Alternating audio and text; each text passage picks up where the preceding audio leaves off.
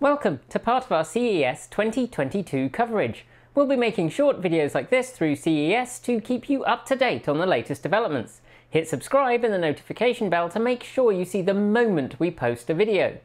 Like most outlets, we're covering CES virtually this year, which also means that we spent a chunk of change on getting ready to go, then on not going. So, if you'd like to support the channel, check out Patreon and our other links below. There are a few common types of presentation at CES. There's the product announcement, where you're seeing the reveal of a product that's either planned to come to market some vague time in the future, or coming to market nowish. These kinds of presentations generally have some kind of relationship with reality, although that relationship can be a little bit tenuous or pretty optimistic, like Byton's, for example. Then there's the dry as dust financial and sometimes technological presentations. Hiding in these is often stuff that's fascinating, but they're usually so long and suck up so much time for the 30 seconds of, you're doing that, that's fascinating, that we often end up just covering an hour of press conference in a few seconds. Then there's the what the hell events. Not necessarily bad, because they can speak to how a company is viewing the future, although often we're talking about a future that's decades away. And decades away in only a few employees' heads. But they can be somewhat unexpected, and they can tell you a little bit about what the company intends to do. We've seen a few of these, mainly from Toyota, Hyundai and Honda over the past few years, with flying cars, autonomous cubes flitting hither and thither, and smart cities forming a huge part of the standard CES experience. And this year's Hyundai event was definitely in that genre. The keynote focused on what it termed a, quote, holistic view of mobility with, I quote, unlimited mobility of things. As an aside, we were also lucky enough to get invited to a Q&A with Hyundai and Boston Dynamics, which Hyundai acquired a controlling interest in back in June of 2021 as a follow-up. So this video is in two chunks covering both the keynote and the Q&A. First up, the keynote and what Hyundai is up to as it expands its concept of mobility. Hyundai's keynote was very much an exercise in blue sky thinking about the future roles that robots and autonomy will play, not just for cars but also in other arenas.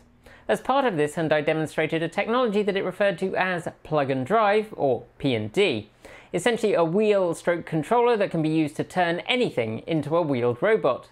That can be combined with another component, drive and lift, or DNL, to provide mobility to an unlimited range of objects. To quote Hyundai, the P&D modular platform is an all-in-one mobility solution that combines intelligent steering, braking, in-wheel electric drive, and suspension hardware.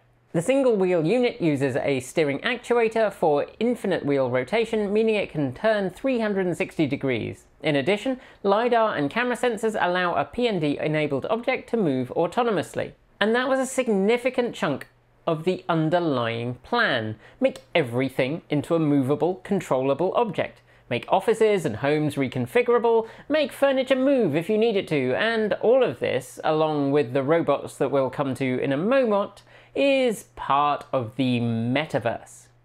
Yes, I swore I would avoid uttering the word metaverse as long as possible, not least because it's a word which seems to be covering for waving your arms around and going something VR, something internet. But in this case, the event focused in part on using a digital twin, fundamentally an avatar in a virtual environment, or a robot in a local or distant physical environment to remain connected. One of the examples was petting or feeding your dog while you're away from home with a robot.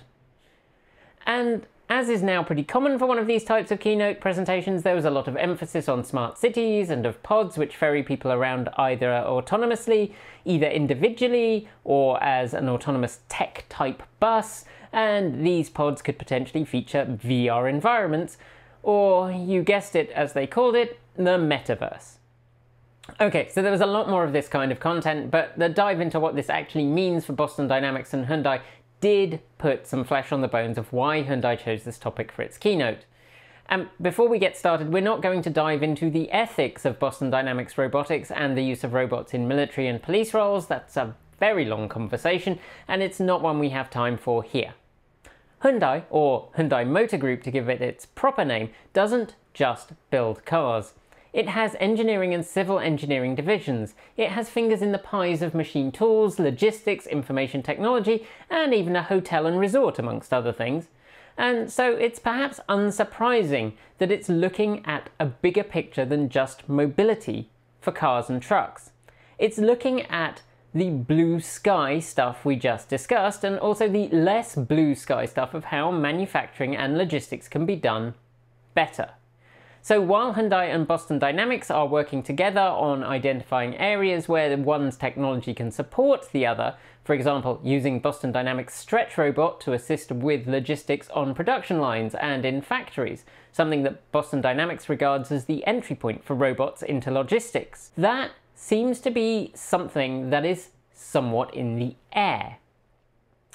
The two companies have only been joined, really, since the middle of 2021, which, as I'm sure we're all rather painfully aware, hasn't been the best of years for getting big teams together for discussions.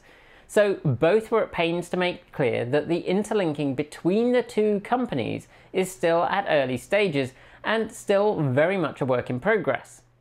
That being said, the question of whether the kinds of perception the Boston Dynamics team have developed would be useful in an automotive environment did come up.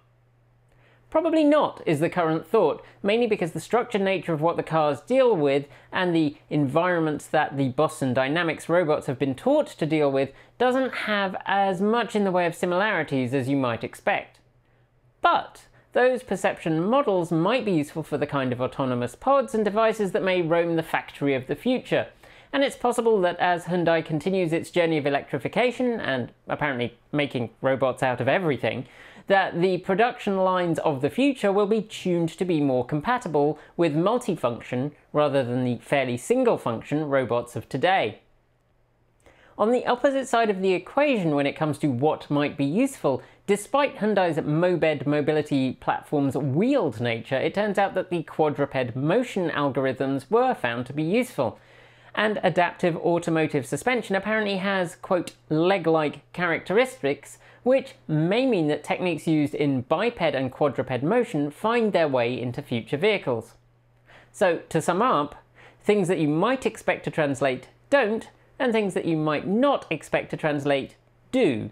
On the Boston Dynamics side, the skills and manufacturing knowledge gained from joining with Hyundai are hoped to improve the manufacturing process for its robots and improve robots' longevity, amongst other things, obviously. So that's the wild ride that was Hyundai and Boston Dynamics' Keynote. It's certainly going to be a while before we see any real fruit from this collaboration, and whether we'll ever see the autonomous pod future that many automakers seem fond of, well, I'll leave that for you to decide. That's it for this update. Keep that notification bell tapped to keep up to date with our CES coverage, because we'll be back with more soon. If you liked this video, be sure to give it a thumbs up and don't forget to leave your thoughts below. Or join our free Discord chat room. There's a link below to that as well. If you haven't already, make sure you've subscribed to this channel and our other channel, Transport Evolved Take 2. That one's for longer takes. Thanks on behalf of the entire TE crew go out to the folks on my right for being our $15 to $49 a month patrons.